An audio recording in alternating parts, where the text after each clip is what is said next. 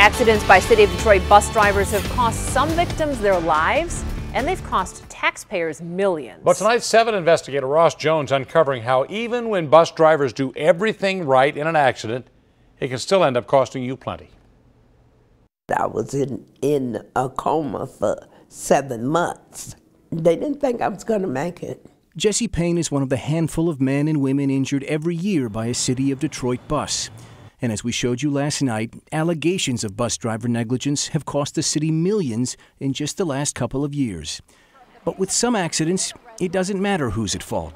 As our investigation has uncovered, the city pays even if it did everything right. Near the corner of Gratiot and Shane, a Detroit bus was parked at this bus stop while passengers climbed aboard. But while they were taking their seats, a Chevy Impala came out of nowhere, rear-ending the bus and injuring 2 of the riders on board. Like many men and women who ride buses in Detroit, neither had insurance. And in Michigan, when you get in an accident, even as a passenger, it's your insurance that covers your no-fault benefits. City didn't do anything wrong. Correct. Driver didn't do anything wrong. Correct. Who pays the no-fault benefits? The city. The city pays those. That one accident at Gratiot and Shane has cost taxpayers more than $42,000 so far, the result of a little-known but costly quirk in Michigan's no-fault automobile insurance that comes at a cost to taxpayers.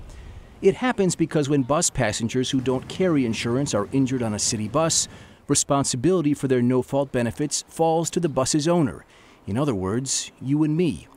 It affects every city in the state, but in Detroit, where up to 60% of residents have no auto insurance, it means a small fortune. So every year the city is paying millions of dollars for somebody else's mistakes.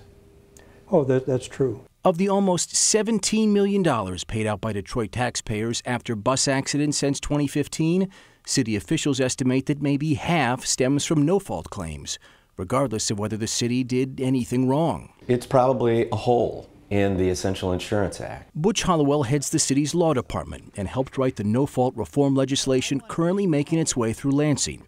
The legislation aims to cut the cost of insurance by 25 to 50%.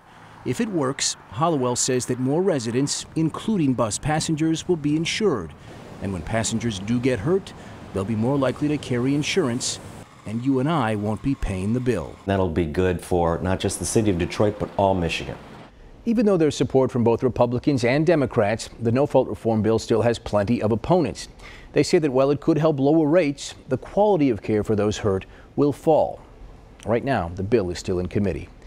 I'm Ross Jones, 7 Action News. All right, Ross, thank you.